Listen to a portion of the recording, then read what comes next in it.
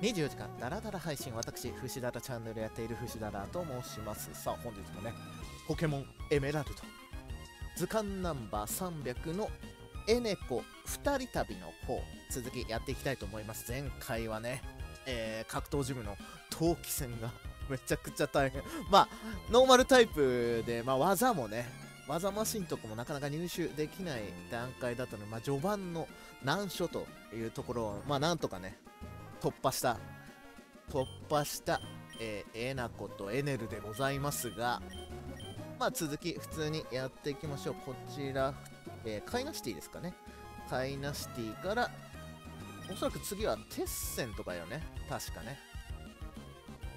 と戦っていきたいと思っておりますよ。さ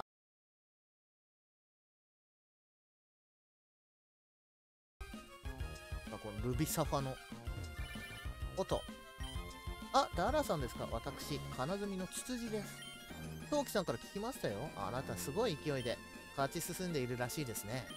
こちらも負けっぱなしではいられません。もう一度ジムを鍛え直して、いつかまた挑戦を受けますよ。その日が来るのをどうぞ待っていてくださいね。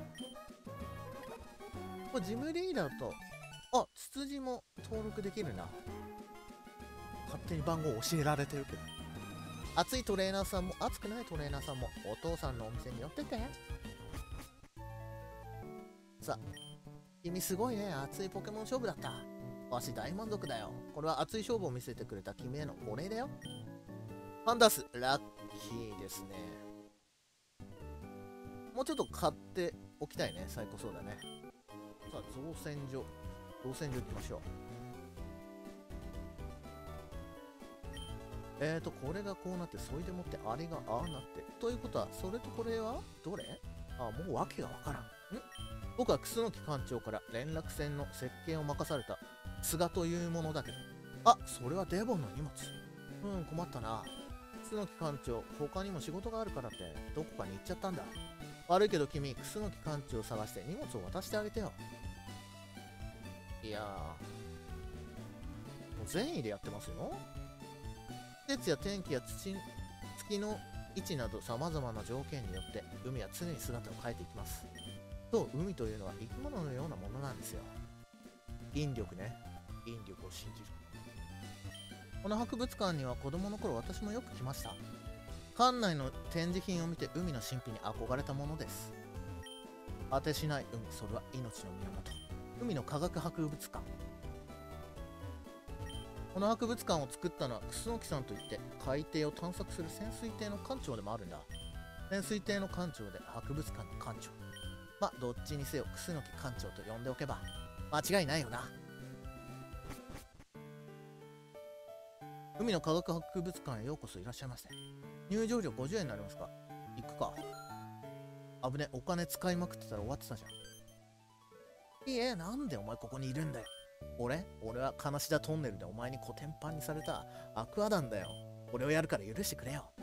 お、技マシンゲット。その技マシン、俺よりお前の方が似合うぜ。じゃあな、わははは。なんだ、さっき50円がなくて受付ですごい時間かかったよ。みんなのために我々アクアダンはいるのよ。現地集合でここに集まったのはいいけど、肝心のリーダーがまだ来ないんだ。この知識を生かして悪いことをしてやるか。仲間が金積みでどじらなければここに来なくて済んだのによ。ここに置いてあるものかっぱらうと儲かるかな。悪党ばっかりなんだよな。さあ、これ楠木館長じゃなかったっけ？はい、楠木は私だった？おお、それはデボンのつわぶきさんに頼んでおいたパーツだね。いや、どうもご苦労様。おかげで出発できそうだ。何？へへ、そのパーツ俺たちがいただくぜ。誰だ君たちは。俺たちアクアダン。リーダーがそのパーツを欲しがってるんだ。何も言わずによこせ。やばいぞ。アクアダンの下っ端が勝負を仕掛けてきた。ティバニア。サメ肌かな。ティバニアちゃんか。サメ肌だ。くっそ。気合いダメ。接触技でダメージを受けてしまうな、サメ肌。まあ、一旦キバニアを片付けて。オッケーオッケー。うわー、子供にやられちまった。やばい、リーダーに怒られちまうぞ。ふん、だらしないやつめ。ここは俺に任せてもらうぜ。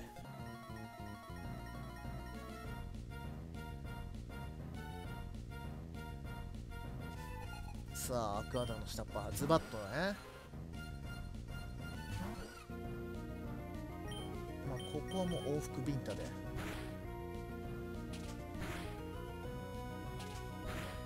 いいぞ。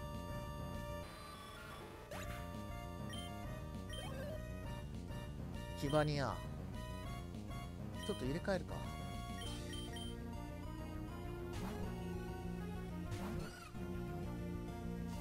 ちょっとね、覚えさせねえと。いろんな技を。一応メロメロ打っといて。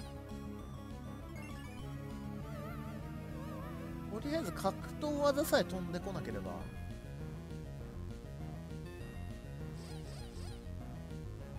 気合ダメ。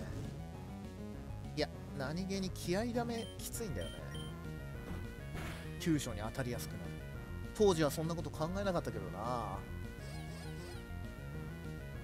睨みつける。積み技を封じれるというか、貫通できるからね。気合ダメは。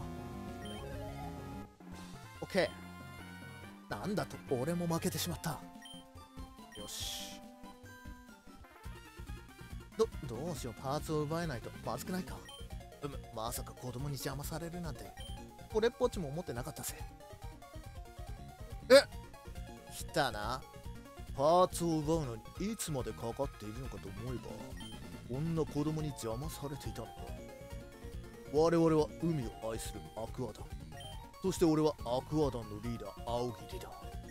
我々の邪魔をするお前は、まさか、マグマ団の仲間なのか。いや、それにしては身につけている服が違うな。ポケモンも人も全ての命は海から生まれた。だからアクアダンは海を増やそうとしているのだよ。どうだい？とても素晴らしいことだろう。まあいい。まだ若いお前に我々の理想などわかるまい。だがこの先も我々の活動を邪魔するつもりならただでは済まさないからな。それだけは覚えておくのだ。君はそうか、ダラー君というのか。いや、危ないところだった。助けてくれてありがとうよ。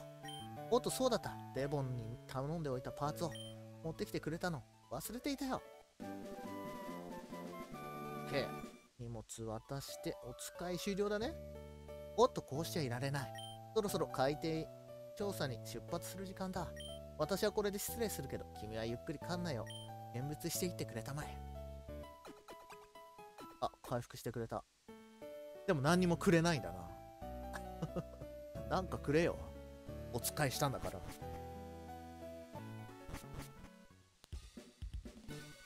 お？絵西だ。あれ、君とは前にどこかで会ったよね。自己紹介したっけ？私は絵西だって言うんだ。今ここからアクアダンが逃げ出していったけど、もしかして君がやっつけたのかい？これはひょっとすると。よし、君とは仲良くなれそうだから、お互いポケナビに名前を登録しておこ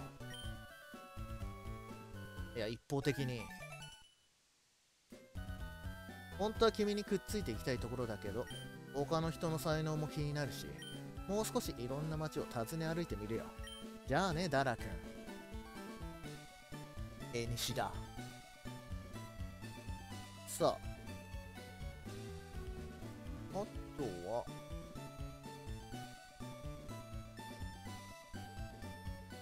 ここはおっと、ダラ君か。もしかしてダラ君、バトルテントに挑戦するのかい？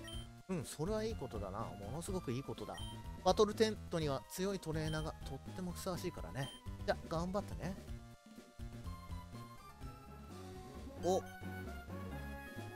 小田巻博士じゃないか。おお、ダラ君、こんなところにいたのかい。うちのはるかは。そうか、君たちは別行動なんだね。まあ、それはいいとして、そうそう、君のポケナビにエントリーコールがセットされたって。ならば、私も登録しておこう。そうすれば、君と離れていても、いつでもポケモン図鑑の評価をしてあげられるからね。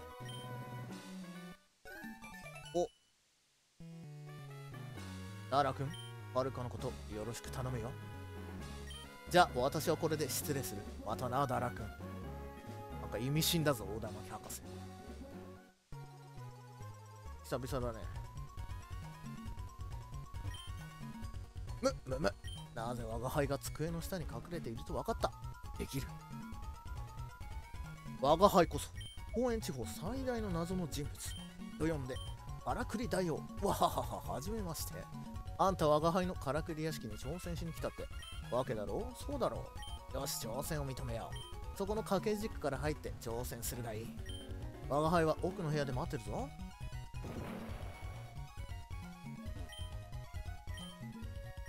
居合切りだっけ、初手。そうだね。さあ、からくり大王様、素敵。鍵が外れる音がした。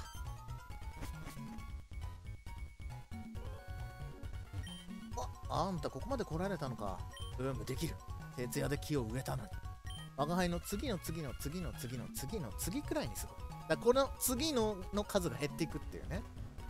よし、あんたに褒美をやろう。不思議な飴。なんだ得意そうな顔してからに我が輩に勝った気になるのはまだ早いわ。この後もまた仕掛けを作るから、それが終わってから我が輩を笑え。それでは次回をお楽しみ。この辺りの草むらでかっこいいポケモン見つけたんだぜ。ここ、まあ落雷かな。かっこいいポケモン。ココドラ。やべえ。ココドラやべえんだけど。ちょっと待って。ココドラやべえ。体当たりでどんぐらい入るかな。これはまずいです。いや、硬くなるも積むんかい。ちょっと待って。まずい。まずいぞ。10発で倒せないかもしれない。勝てまずいまずいまずい。これはまずいぞ。あれ、尻尾振る。ちょっと待って。いや、待って。尻尾振るだな。やべえ、ここに来てのココドラやばいんだけど。泥かけ。くぅ。命中下げか。いや、まずい。負けるかもしんねえ。メタルクロー。いや、マジで。これは負けるかもしれん。硬くなるさえ使われなければメタルクローか。いや、まずいな。いや、勝てー。頭突き。まずいね。マジで勝てーわ。うわ、鋼に何もできねえじゃん。硬くなるやめてくれ。お願い、硬くなるやめて。いや、これもう限界まで下げたいぐらいだけど。いや、これ落ちちゃうか。よく出た。いや、これ変えよ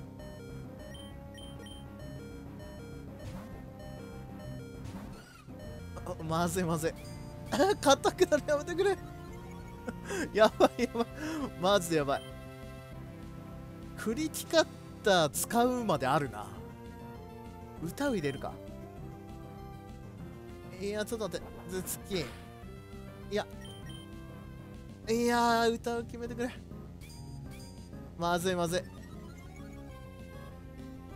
いや、これクリティカッター使うまである。うわ、歌う3連外し。まずい。よし。まずいって。くぅ。もう往復ビンタだな。最高火力。減らねえ。ちょっと待って。2回かよ、しかも。まずいまずい。いや、でももう最高火力だ。最高火力の往復ビンタでいくしかね。これ1ずつしか減ってねえな、多分。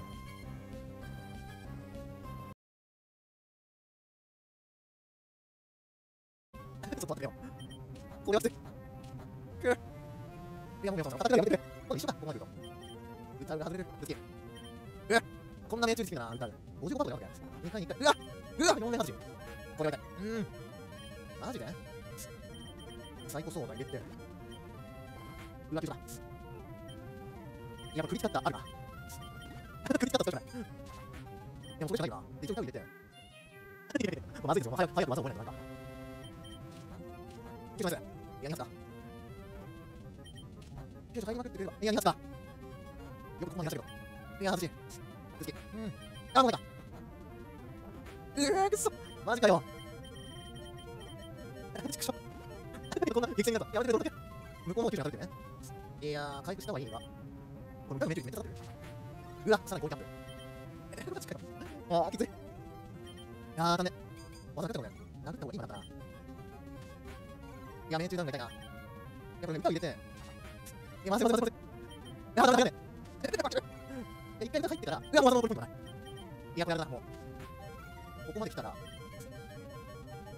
いや、最高そうだ入れて。もう体当たり入れんじゃない。ここだつい。ナイスキル。そういうクリティカッターも使ったから。まあ、外れこれじゃない。どれだけこっち行くから。ナイスよかった。よかった。勝て。はい、これ。やれる。耐えないか。いや、これはちょっと最高そうだ入れて。その早急に技が必要だ。勝ってくれ。やめて。いや、これメロメロしかない。メロメロ入れて。あと殴るしかないな。まさかの。うわ、強い。あ、8回だろ。全部当てるしかない。いや、めっちゃ動くな。まだあるんだ、しかも5分。2、9、3、動くな。よし。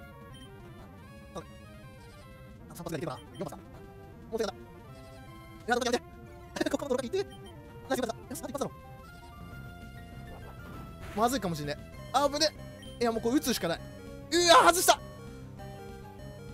やめろ。やめてくれ。よし、危ねえ。よし。いや、強っ。ちょっと待って。いや、まだ残されている。まだ落雷が残されていた。まずいな。もうサイコソーダ使うんだが、これダラリンは使えないんでね。オッケー、メロメロボディ。ラッキーラッキー。これラッキーなんだが、体当たりがねえ。ちょっと待って。マジかよ。まさかここで PP エイドを使うことになるとはな。体当たりに。マジかよ。マジかよ。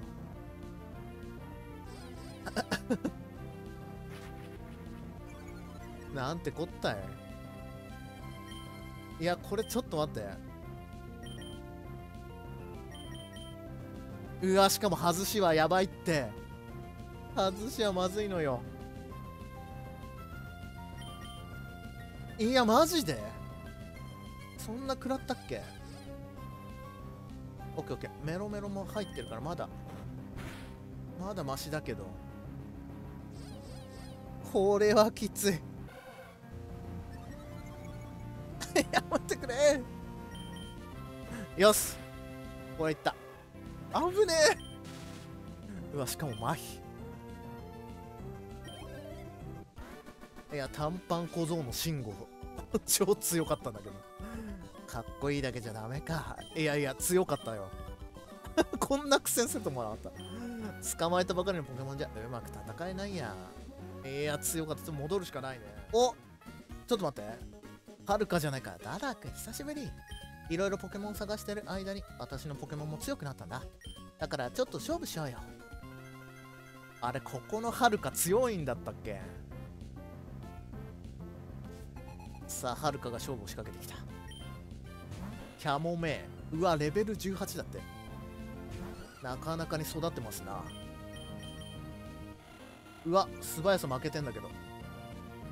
マジか。いや、ここはもうメロメロ作戦でいくよ。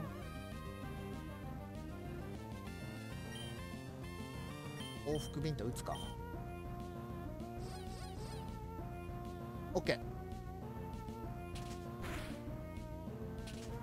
3発入れ。ナイスナイス3発。動くな。よし。ふう。さっきの短パン小僧の方が強かったです。マグマック。いや、これちょっとエネルでゴリ押すか。メス。ここメロメロ打って。ちょっと待って、炎の体とかだっけ。マグマックどこで手に入れたんだ。あくびやめてくれ。あくびは刺さるな。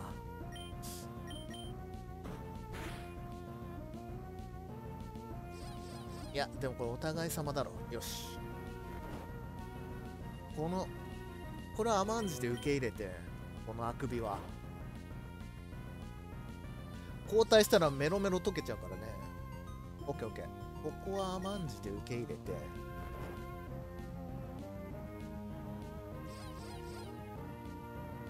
よし。よし。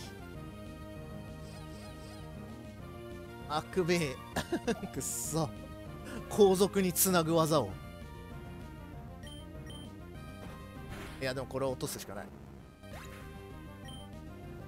いい技だ。ジュプトル来たね。ジュプトルオスだよね、多分なんだけど。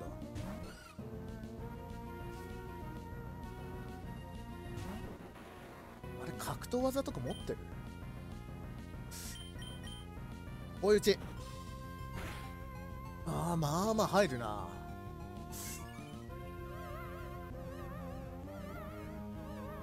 いや、これでも気合いダメとかないだろ、多分。読みで鳴き声使っちゃうか。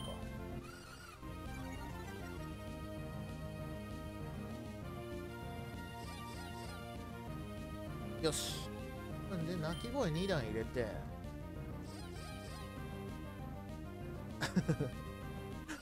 こんな考えて戦わなきゃいけなくなるとはな。これが縛りプレイというものよな。頑張れ、ナコ。追い打ち。いや、まあまあ入るね。お、急所か。追い打ちでもさ、映るよね。まあまあ入るな。まあ、こんだけ下げれば。追い打ち。いや、急所だ。くっそ。急所か。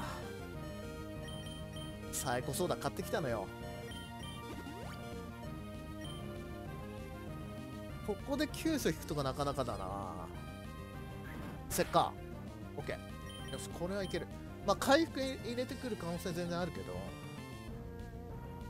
ここで落としきれなければ回復してくる可能性あるけど、泣きを入れるか。あ、使ってこなかった。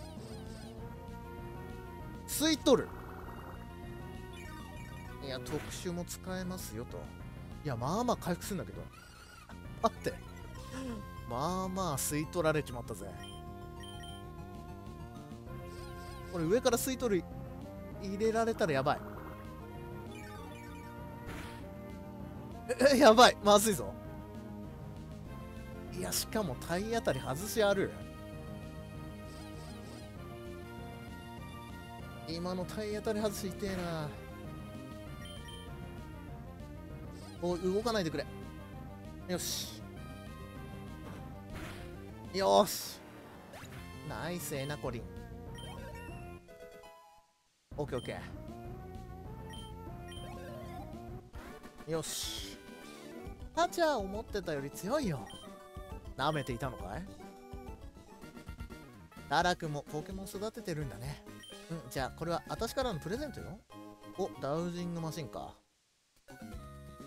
それはダウジングマシン。ダウジングマシンを使うと目には見えなくても落ちている道具があると反応して音で教えてくれるのよ。じゃあダラ君、またどっかで会おうね。負けた私が言うのもなんだけど、その時までにもっとポケモン育てておいた方がいいかもよ。くそ、舐めやがって。よし。オッケー、エネル27。お、エネルは新しく騙し討ちを覚えたい。きたー。これはでかい。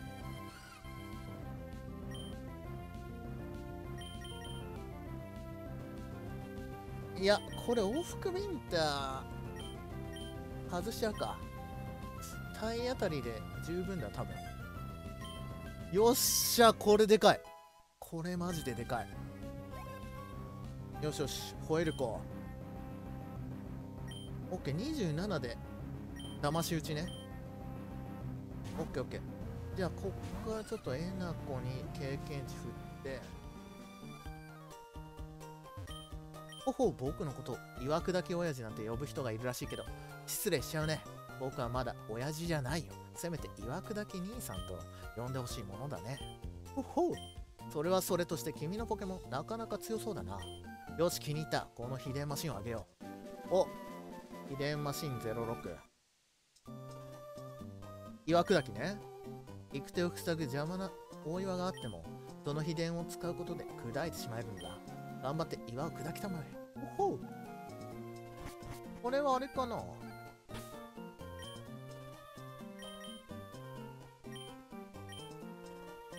ダラリンに覚えさせられるかな、岩砕き。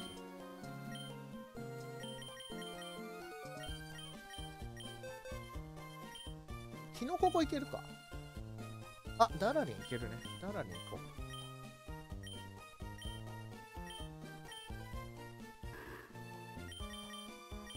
比較。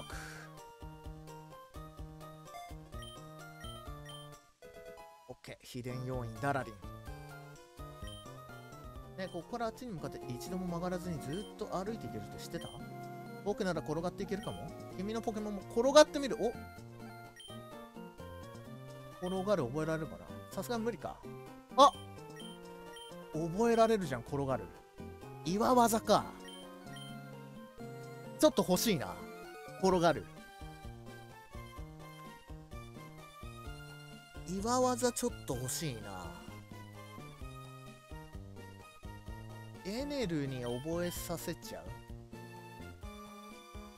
う。歌う削って転がる覚えちゃおうか。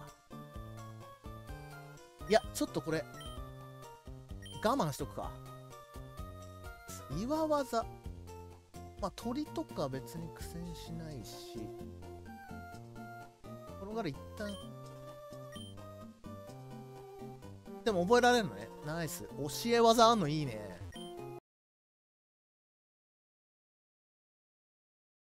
お、これはミツルくんじゃないか。おじさん、お願いだから自分がどれくらい強くなったかこのジムで試してみたいんだ。ねえねえ、いいでしょ。ばあばあ、ミツルくん。確かにポケモンと一緒に暮らすようになってから君は随分元気になった。だからっていきなりポケモンジムに挑戦なんて無理してないかい？無理なんかしてません。僕とラルトスが力を合わせれば誰にだって勝てるはずです。あ、ダラさん。僕、あれから強くなったんだ。それをダラさんにもおじさんにも分かってもらいたいんです。ダラさんお願いです。僕と勝負してください。いいだろう。ありがとう、ダラさん。それでは行きますね。そっか、ここミツル戦があったっけ。さあ、ポケモントレーナーのミツルが勝負を仕掛けてきた。ラルトスね。まあちょっと前だったらちょっと焦っていたところだが、今回は騙し討ちを覚えたんだよ。そしてフェアリータイプはない。よーし、でけえ。この騙し討ち覚えたのマジででかい。僕の負けです。あれまだラルトスだけなんだっけ、ここ。おじさん、僕、志田家に戻ります。ダラさんありがとう。やっぱりトレーナーってすごいんですね。ただポケモンを持っていて戦わせるだけじゃ本当の意味でトレーナーにはなれないんだ。みつるくん、そんなにしょげることはないよ。これからもっともっと強くなればいいじゃないか。さあ、うちに帰ろう。みんな待ってるよ。なるほど、みつるくんがポケモンを捕まえるのを見守ってくれたのはダラくん。気になったんだね。よかったら志田家にも遊びに来てくれないか。みつるくん、きっと喜ぶから。またな、みつる。おへへ、今の勝負見てたよ。君はみつるくんとかいう少年と友達なんだろ。それなのに手加減せずに戦い、見事に打ち負かした。それでこそ本当のポケモン勝負というものだ。私はそういうトレーナーが大好きだな。これからも応援しているよ。痛いとこつくね。